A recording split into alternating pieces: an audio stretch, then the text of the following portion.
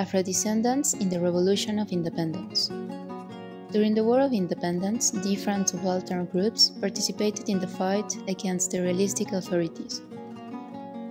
One of them was the Afro-descendant population who raised up in arms in favor of the insurgent ideals. During the French intervention in Spain in 1808, Viceroy Iturrigaray is dismissed in New Spain and the political crisis deepens.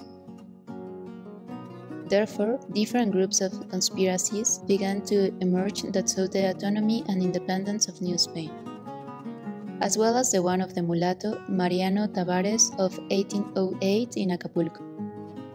Leaders like José María Morelos, who is attributed with mulatto origin, allowed the integration of several Afro-descendant communities under the insurgent flag, sharing ideals of freedom and justice, and the abolition of the payment of tribute. There were also Afro-descendants who joined the realistic troops, such as those of the Costa Chica in Oaxaca. In both cases, the military meant a way to ascend socially.